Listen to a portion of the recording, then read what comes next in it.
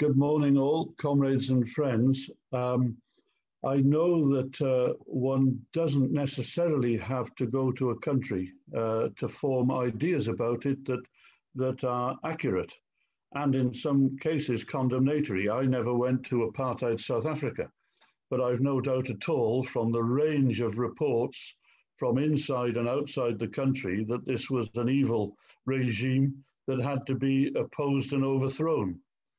But I am nevertheless astonished by the number of people, particularly, I suppose one could say those who read The Guardian, who have such hard and fast opinions about China, and not only have never been there, not an essential qualification, but clearly know next to nothing about the country as it actually is.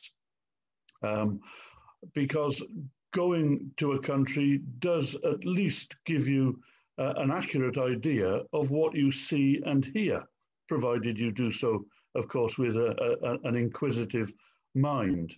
I did a brief item on Radio Cymru, the Welsh language, BBC Welsh language channel the other day about the centenary of the CPC. And I was invited to speak first, and I gave a potted history, if you like, of the 100 years of the CPC, but in particular its achievements. It was all over in about a minute, and then they turned to a businessman based in Shanghai, the vice president of the Cola Company, a United States multinational, and they asked him whether, in fact, I had not given a completely inaccurate and highly optimistic picture of China and its achievements. I'd already been challenged by the interviewer on that, but hadn't had any opportunity really to respond. Well, his response was, in Welsh, of course, well, Robert is absolutely spot on in what he is saying. And that vice president went on to describe aspects of life and society in modern China that chimed completely with my own impressions, and made it very clear to the interviewer that what the characteristics ascribed to Chinese society and the Chinese people were so fundamentally at variance with the truth that he experienced this for himself, that they, quite frankly, they couldn't wait to close down the item quickly enough. I won't recite all the points that he made, but he did make it clear that the Chinese people are not some poor downtrodden mass that needs to be liberated by the imposition of a Western capitalist model of liberal democracy. But I think perhaps the most appropriate contribution I could make to this morning would be just to draw on some of my experiences there in three particular areas. First of all, the environment and environmental questions. Secondly, my visit to Xinjiang province, the Uyghur province. And thirdly, perhaps a little bit about militarism and so-called Chinese military expansion. One of the enormous areas of progress and development that I saw in many different parts of China on multiple occasions were the enormous advances being made in terms of the environment and China's ecosystem. I visited an old industrial village, for example, that had been a center of the iron industry. We have these old iron villages, of course, here in Britain, descended from the Industrial Revolution. The enormous effort that had gone into not only cleaning up that whole area on a scale that I have rarely seen attempted, let alone achieved in Britain, but in fact, all of the local villages now lived in the most modern, spacious houses that most people in Britain could only dream of living in. This wasn't a show village, by the way. We traveled through other villages that looked exactly the same, all with solar paneling, all with the latest mod cons and technology. We visited the houses, we talked to the people who lived in them. It was quite spectacular. We visited one of the most technologically advanced waste disposal plants. I chaired a campaign in Splot in Cardiff, where I was living. I chaired the campaign against the siting of a giant incinerator right next to these residential areas. And I must say, if it had had the technology that I saw at work in China, I might have perhaps not campaigned quite so hard, because I saw a whole number of processes being applied in order to minimize the carbon emissions and to make the maximum use of that waste in terms of producing energy and other sources of power for surrounding communities and businesses. In many cities and outlying villages, I saw solar paneling, for example, a standard feature on all new housing. And the scale of house building, of course, in China has again been something that we haven't seen in Britain, probably in our history, and certainly not seen since the 1950s, and before that during the Industrial Revolution. I saw giant wind farms on our visit to Xinjiang province, a few miles outside the capital city. By far the biggest wind farm I've ever seen in my life, powering the city itself and surrounding villages and so on. And I know that, of course, and this has received some publicity, China has been building 5 very large eco-cities where the end result will be carbon neutral. Again, something far more ambitious than we've ever attempted here in Britain. The only downside was that much of the technology to begin that work had actually been supplied by German companies. I asked whether or not there couldn't have been British companies involved, and they said, unfortunately, British companies in that field and in other fields have been banned from exporting that technology in China because the United States believed that some of it could be turned to military use. That's something, of course, that receives no coverage in the media in Britain.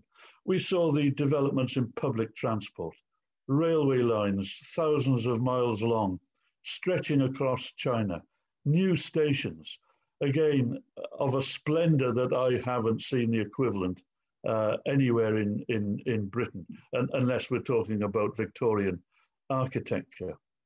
The city of, the super city of Xinjiang was particularly interesting, just on the border with the physical border with Hong Kong. And again, there a new city has been built up around the old.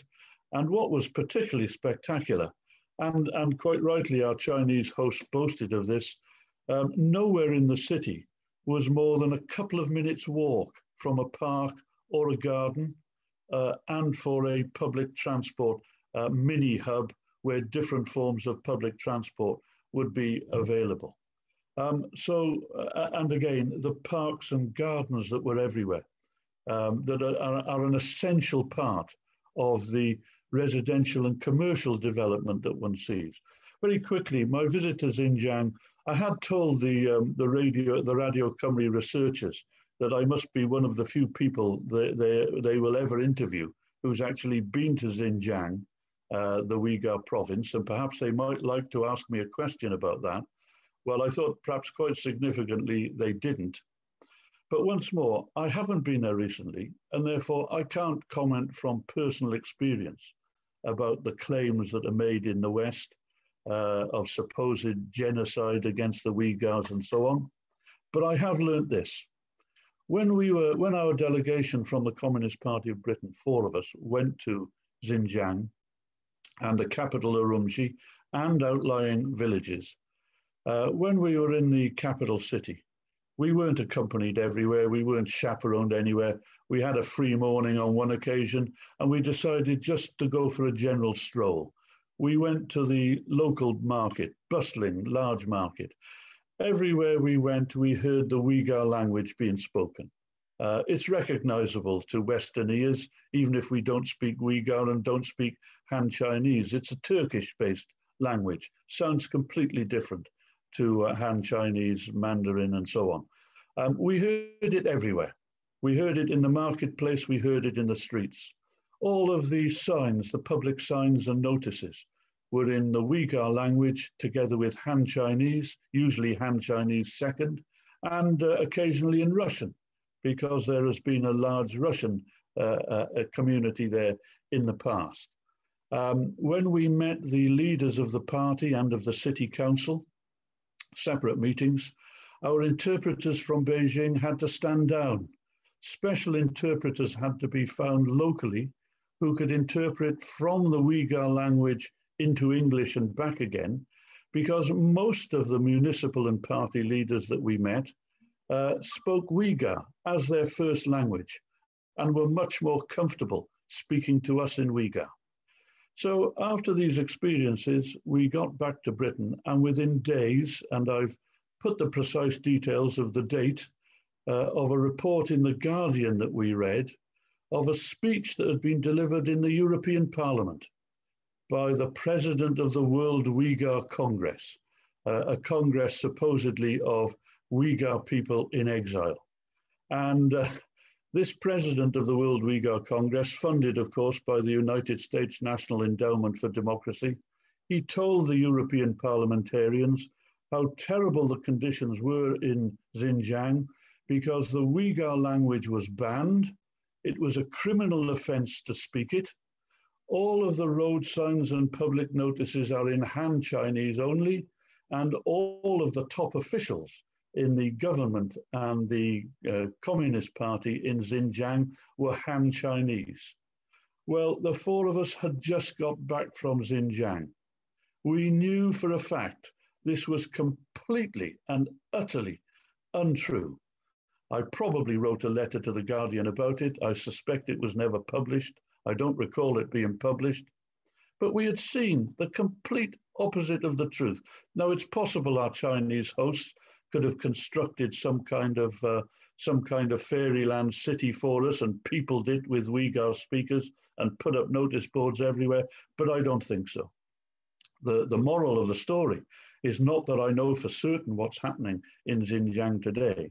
The moral of the story is do not take at face value, please do not take at face value what you read in or hear in the Western media about Xinjiang, the Uyghurs, or for that matter, almost anything else that is happening in China. My final point, if I may, perhaps on a more political note, we do hear a lot in the West about so-called Chinese expansionism and so on.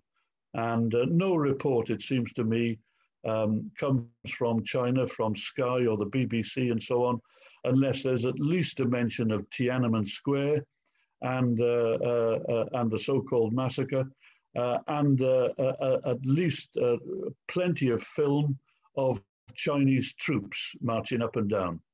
The reality, of course, is something very different. The whole idea of Chinese expansionism into the South China Sea, of course, is rather absurd when you just stop to think of it for a moment. Even more absurd is the idea that British and US and NATO military forces are in the South China Sea and are in the Asia Pacific in order to counter Chinese expansionism. That appears to be the reason why our military bases and our military forces are all across the world, whereas China has not a single military base outside its own borders. We have them across the world, and we are parading in our warships across the South China Sea, supposedly to stop Chinese military expansionism. It rather reminds me of something I read not so long ago about Chinese and Russian expansionism. Why is it they insist on putting their national borders right next to all our military bases? The whole idea is nonsensical, but of course it's to whip up an anti-China psychosis, an anti-China frenzy. And we have to try and combat that. And I'll perhaps leave you with this fact. I researched this morning. I'm not the first person to do it, but I looked up the latest estimates from the Stockholm International Institute for Peace Research. And it confirms that in 2020, the year of the pandemic, when there was so much that we needed to do with our human and financial resources. The first year of the pandemic, I should say. The United States spent more on its military program than the next 12 countries combined, and that includes China. It spent twice as much of its massive GDP, more than twice as much of its GDP, on military expenditure than China did. So again, these reports of whether it's genocide in Xinjiang, whether it's the poor downtrodden people of China, I must admit I didn't see many people who fitted that category on any of my 5, 6 or 7 visits, or whether it's so-called Chinese expansionism. I would just urge everybody, read the Western propaganda by all means. We have no option but to see it on our television and hear it on the radio. But also read other sources. Read sources from inside China, read other sources from outside China. Read sources and hear reports from people in the West who've actually been there and traveled and met Chinese people, discussed with them, and seen at least some of the evidence for their own eyes. Thanks very much for listening.